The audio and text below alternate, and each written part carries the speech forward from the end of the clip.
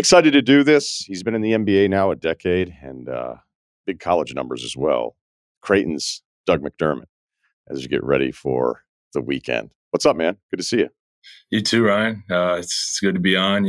Obviously, really excited for this weekend with Creighton playing. I should be saying that I'm really excited to play the Lakers tomorrow, but obviously I got Creighton on my mind at 10:15. Thankfully, we play at 7:15, so I'll be able to do both.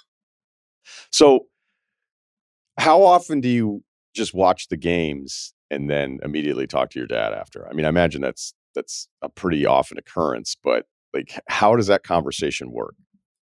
I mean, I'm locked in at all times. Even if we're playing, I got a ball boy, I got a trainer on the bench, checking the scores, and I'm really invested in Creighton basketball. Just constantly getting updates. Even I'll ask people in the crowd sometimes, sitting courtside, "Hey, you got your phone on you? Can you check the Creighton UConn score?" It's always a stressful time, but I try not to talk to my dad too much right after games, his games especially. He'll definitely hit me with some good texts after some of my games, just the coach in him and the dad in him. But I try not to go there with him after his games. I let him kind of decompress, and then we'll talk about, the coming days. So you won't be like, "Hey, how come you guys did this?" You never do that with him. I don't really question him. He's a lot smarter than I am. I've learned a lot from him, but I try not to give too much advice. Sometimes I'll give him shit, if he didn't foul, up 3. Sometimes he's stubborn with that, but he's stuck in his own ways with that stuff. Do you notice stuff?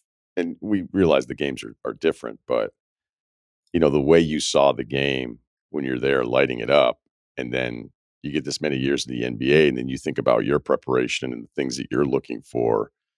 Like, do you notice something and be like, I can't even tell him that, or I can't even point that out because it's just so different. It's pointless. It's just so different. Yeah. Like you said, being in the NBA 10 years, just the different rules that there are, obviously the defense at 3 in college is like something I didn't even really think about until like I got in the NBA. I mean, there's so much more space to play with in the NBA. Just the rules. I mean, not being able to advance the ball at the end of games, in college, I think you see, you don't really have a end of game play because you can't advance the ball. I think if you saw the NCAA change that, where you can call a timeout, you'd see a lot more buzzer beaters, a lot more strategic plays towards the end of games. And that's something I wish college had. Just some different rules here and there that the NBA has. I think it'd make it a lot more exciting to watch, but it is what it is. You see the Leitner play, the Grant Hill Leitner play, they show it over and over again because you just don't see a lot of plays like that in college. So that's something that I think would be awesome. Yeah, I agree with that big time because I just think like, hey, it makes it more fun when the ball's advanced and then you have a side out of bounds and you're on your side of the court. Like, it just gives you a better chance. It's a bit like the college football rule where the clock stops on the first down. I just like stuff that makes the end a little bit more exciting because I think with all the reviews that we have at both levels, we miss the moments. Like, there's very little back and forth for 3 possessions late in a close game. And that drama is supposed to build, and you're supposed to have that kind of moment where you're like, you're not sure what's going to happen. It's just hard, I think, to ask the players and even the crowd, where it's like, okay, you just chill out for 5 minutes while you're confused and now come back because the game's tied and be just as excited as you were. I think it's one of my favorite things. It's like, let's fix everything by making it worse. For sure. And, I think if you're down 3 in college and there's like 4 or 5 seconds left and you don't have a timeout, I mean, you assume the game's over because, I mean, rarely are you going to make that full court pass. Someone's probably going to foul. In college, you can take a timeout, drop the play, and have a good set. And, I think another thing that's huge in the NBA is the 6 fouls compared to the 5 in college, because so many times in college, you'll see a star player get 2 fouls, in the first 8 minutes of the game, and they're sitting the whole half, and it just ruins the game. At times, in the NBA, you get 6. I think an extra foul obviously is a huge difference, and a lot of times refs aren't calling fouls on Jokic or Embiid or MVP type player because they kind of know that this is for there's some ratings here. Obviously we want to watch the best players, and sometimes in college, the best player goes out, and it's like, why am I even watching this? This I'm not going to see him the whole half. Yeah, that was like that Georgetown, Ohio State Final Four, and I was like, "Oh, great! Everybody has fouls. Awesome." Okay, let's go back to the start of your stuff because you've played for a bunch of really great coaches. Was it tougher to play for your father in college or Tibbs as a rookie? Tibbs, Tibbs by far. The thing with Tibbs, I obviously love the guy. I mean, it was a tough year for me not playing and whatnot. I honestly don't know if he knew my name. I think a few times he called me Kyle. He thought I was Kyle Korver uh, from the year prior. So I always told Kyle that, and he's like, "Man, I don't think he knew my name either." And I played for him for 3 years. But I mean, just the way he looking back, it was the best thing that happened to me. He just taught me how to be a pro. Always there early, there late, just being a good teammate. I don't think I've ever been late for a bus in the NBA because I was so scared of walking on the bus and, Tibbs looking at me. So I think that kind of stuff prepared me so much. There was one time where I was out on the court warming up like 3 hours before the game, and Tibbs called me into his office. He had his video guy come get me. And I was like, man, I finally might have cracked the rotation here. I might have a conversation with Tibbs here. And he gives me the classic, "Come on, man." I'm like, what did I do? And I guess my phone was on loud in the locker room as he was drawing up like the plays and the strategy for that night. And he's like, "You got to have your phone on silent, man." And I think that's the last time I talked to him that season. Was he like that with everybody? I mean, a little bit. Obviously Joakim and Derek and Taj and Kirk Heinrich, the more veteran guys. Obviously had a better feel for him. But as a rookie, I mean, I think it's part of his deal. You kind of got to fear him. And I think I've told him this before. I've been on a lot of teams. Whenever I see Tibbs, I always try and thank him because I just think he was a huge part of getting me to where I am today. He built so many good habits for me at a young age, and it sucked at the time. I hated it. I was miserable. But looking back, I mean, everything else has been kind of easy since. Joe is one of my favorite players because I couldn't stand him at Florida, and I don't really know why. I mean, I guess it was a really good team. I think it's because I liked Horford so much more. And there was that stretch where people were like, "Oh, if Noah comes out, he's going to be the number one pick." And I was like, "No way." I was like, "He's not that kind of guy." And then he got to the league, and then I loved him. He became one of my favorite guys. And I think about like the personality that you have, and as you're telling tip stories, like with Noah, I could just see Noah being impervious to that, just being like, "You can be as mean as you want to me, but like I'm just going to have the best time." And then sometimes I think about you, and this is like a bigger thing, but when your dad is such a big part of your life, and you're more likely your personality is going to be like, "I'm going to defer to him a bit." Like it would probably blow your mind to see somebody in that power dynamic to be like, "Wait, you're not going to listen to your coach." And I don't even know what Noah was necessarily like. I just think I know his personality well enough that he just wasn't going to let that stuff bother him no matter what. Also because he was really good and played his ass off. Yeah, I think you're spot on with Joe. Obviously here I am coming from playing for my dad, kind of being a yes man, trying to impress all the NBA coaches. And then, my first day on training camp, doing closeout drills, and I see Joakim, just sitting there, kind of like skipping the drills, like, "I don't need this shit. I'll be ready for the games," And Tibbs would just kind of laugh it off, because, they had been together for so long. They'd already been together for like 4 or 5, 6 years. And, it was crazy. Their relationship was awesome. I think obviously there were some practices where those guys weren't wanting to do stuff, but once that ball's tipped at the United Center, they're ready to go to war for that guy. And it was pretty cool to be a part of that. Yeah, I could see a coach being like, as long as I get the Noah we get in a game for 30 plus minutes, then I'm not worried about it because that guy played hard. And that's what's ended up being the thing with me. I was like, everybody should want this guy on the team. So if we if we run through the coaches that you've had, it's Tibbs, it's Hoiberg, Billy Donovan with OKC. You had Hornacek, Carlisle, Nate McMillan, Nate Bjorkgren, Pop, and then Carlisle again. Now they're back with the Pacers. I think the easy answer that maybe you give us in the post game is like, "Hey, all these guys are prepared and everybody's the same." But what's actually different? Like, oh, wow, we prepared this way with this guy, or this was a priority, this wasn't. And I'm not here necessarily to have you be negative about any of them. I want to just learn more about it from you, and that you've played for some major names in the NBA. I want to know what was different about different stops for you. Yeah, I mean, do we have all day? As long as you want, man. This is great. Yeah, I mean, I've played for so many guys, like you said, and obviously, I feel like the number one thing is accountability. And the guys like Pop, guys like Rick, they can hold guys accountable because they've won titles. They've had Tim Duncan, they've had Dirk, and those guys have respected them for them to be able to do their job. And I've played for some other guys, some really smart guys that just don't have that pedigree, that championship pedigree. It doesn't take anything away from, how smart they are X's and O's wise. Those are some of the smartest guys I've played for. But if you don't have that background, it's hard to hold star players accountable. I think that's the great thing about Pop and Rick.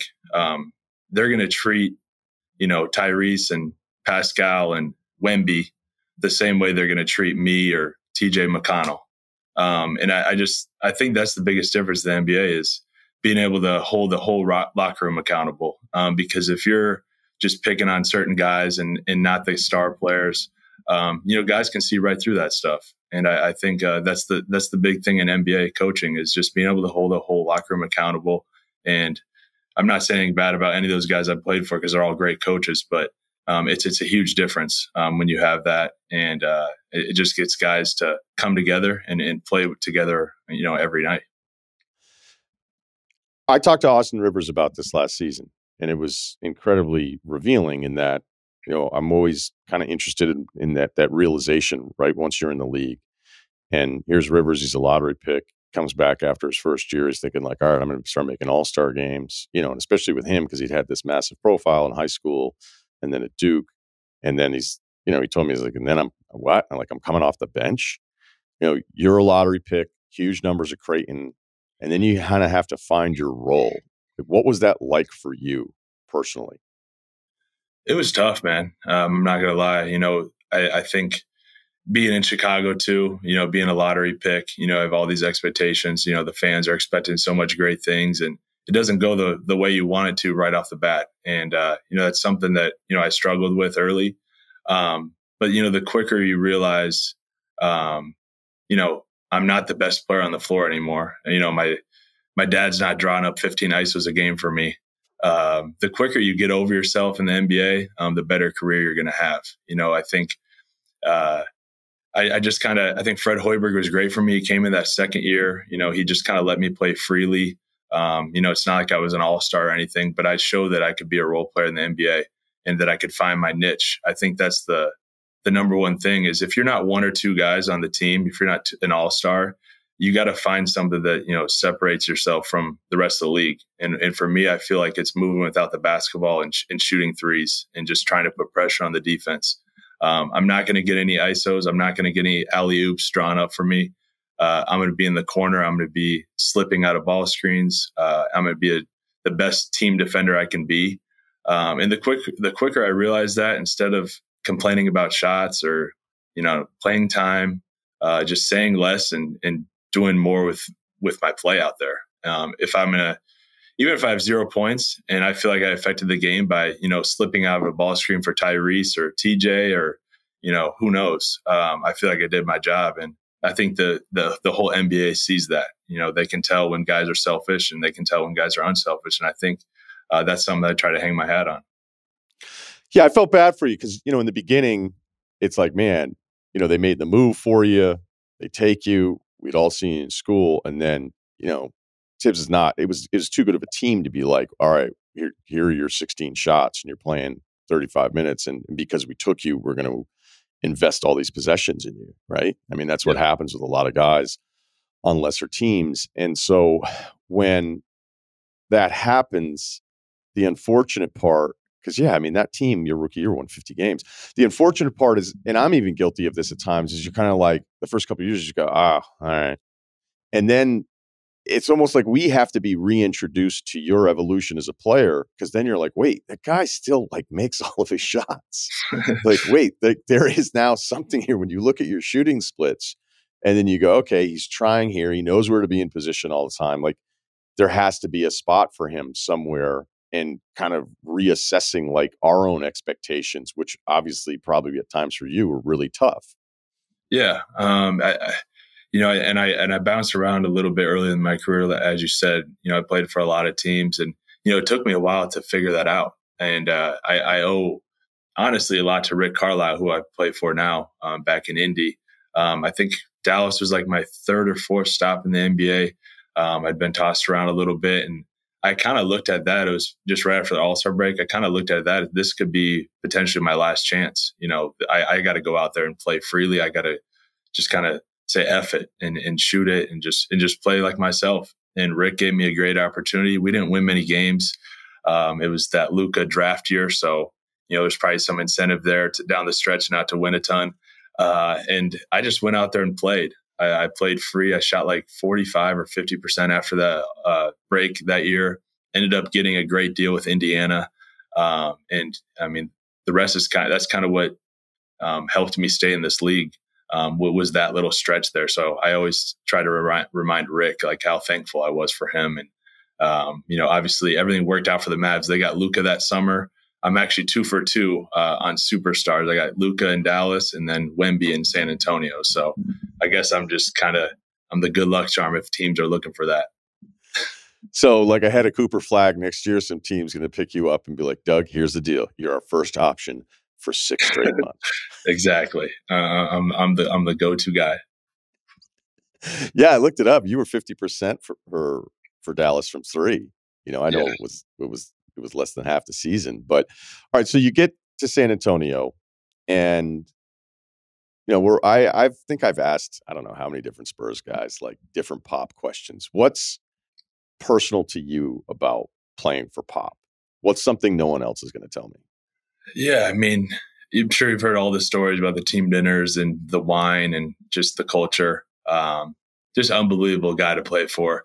I remember my first exit meeting with him. I was so nervous. I mean, I played for him for a year, and everyone's like, "Pop's like, make sure you see me before you guys leave." And I was just kind of waiting around. I'm like, "When is it my turn?" He's talking to all the young guys, and he just comes up to me in the weight room. He's like, "I don't need to talk to you." I said, "All right, perfect." He said, "Might be one of the worst defenders I've ever coached, but you can really shoot that thing." He's like, "You're not as bad as Kerr defensively, but I'll see you next September."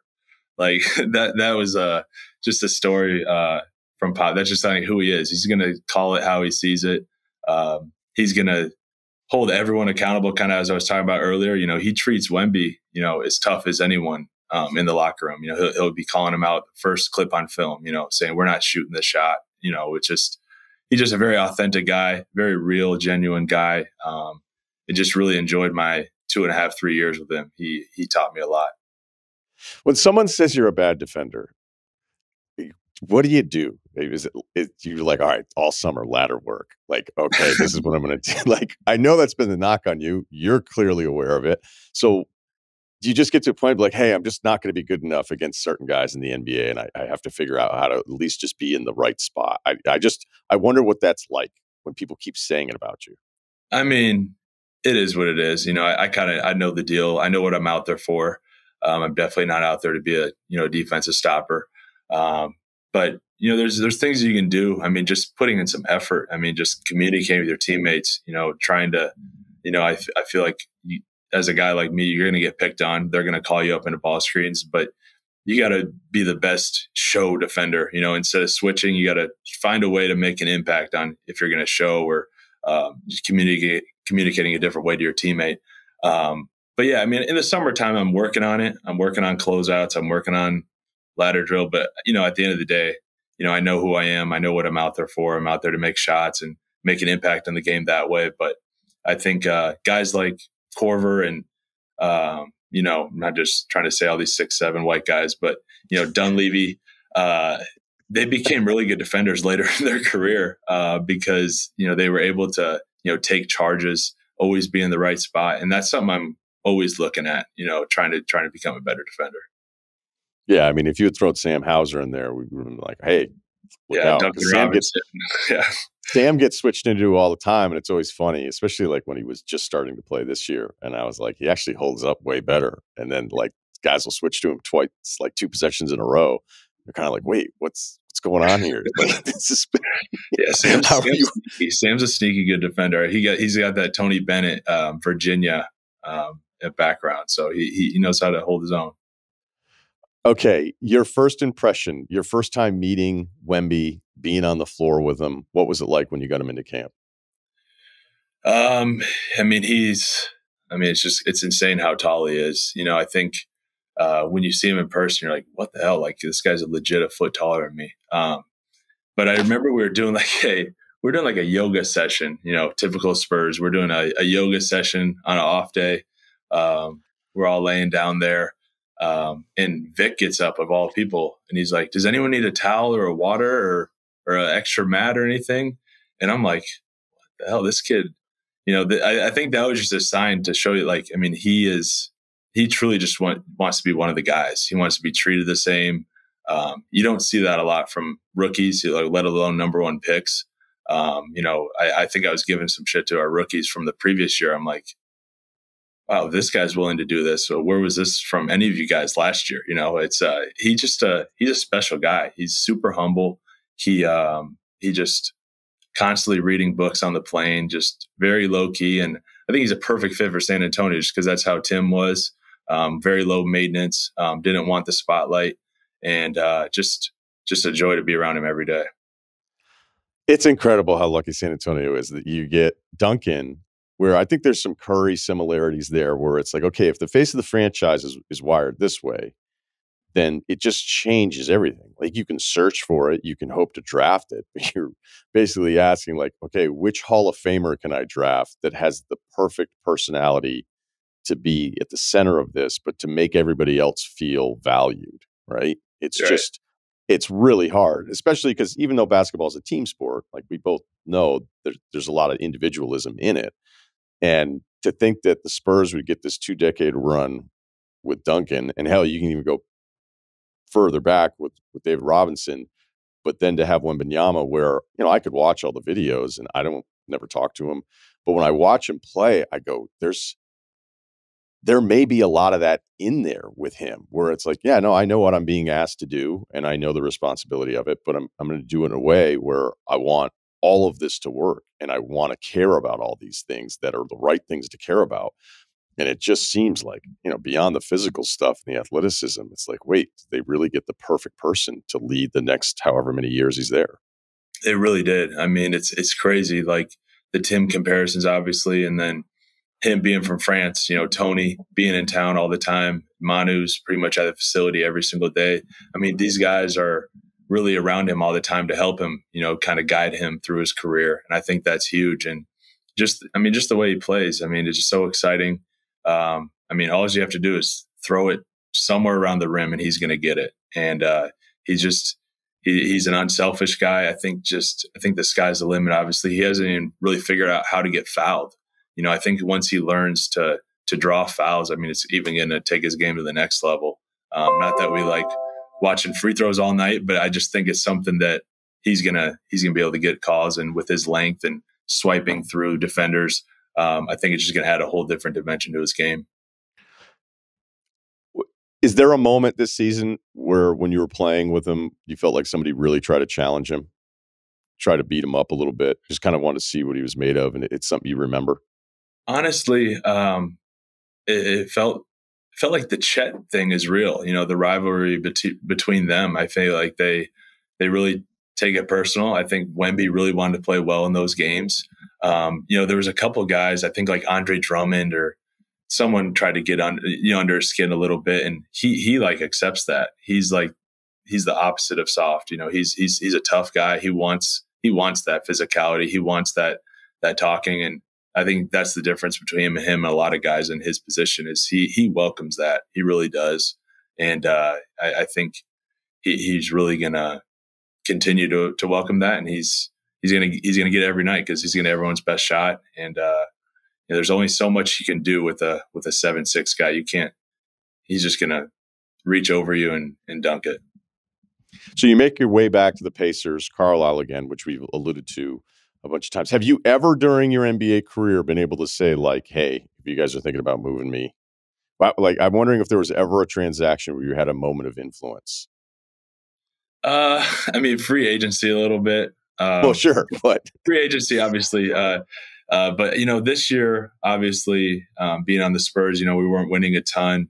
I knew being on an expiring deal, there'd be an opportunity probably for me to get traded. And that's exactly how it worked out. I think there was a few calls, obviously on trade deadline day. And, I obviously felt very strong about Indiana, and I knew their interest. And it was one of those deals where they just made it happen. And I was super excited to be back. Obviously, really loved my time in San Antonio. I still talk to those guys all the time. But being on a more veteran team like the Pacers, back with Miles, TJ, Tyrese, obviously unbelievable player, and Pascal. But I knew there was a high chance I could get traded, and that's exactly what happened. And I'm glad it's back to a place I'm familiar with. Playing with Haliburton, I imagine that look, there's great passers in the league, but my favorite thing is the way he sees the game, how he keeps everybody in the possession alive. Like, do you have to remind yourself, or did you have to maybe the first few games back when your minutes were aligned, where it's like he'll still find me even when I may think I'm out of the play? Like, what is that like playing next to him? It's amazing. I mean, the thing about Tyrese is with a lot of guys, superstars, all-stars, they make the assist for the assist. Tyrese is a guy where he doesn't care about the hockey assist. Like he's fine making the hockey assist, the pass to a pass, which is the best part about him. Like you feel like he makes the right read every time, and if I'm open in the corner, but Miles Turner's rolling to the rim, he'll hit Miles first and Miles could swing it to the corner. Like he truly just wants to win. He's a very smart guy. And I've never seen anyone make a pick and roll look so easy. He just makes the right read every time. And obviously with his ability to shoot the three, it just opens everything else up for the rest of us.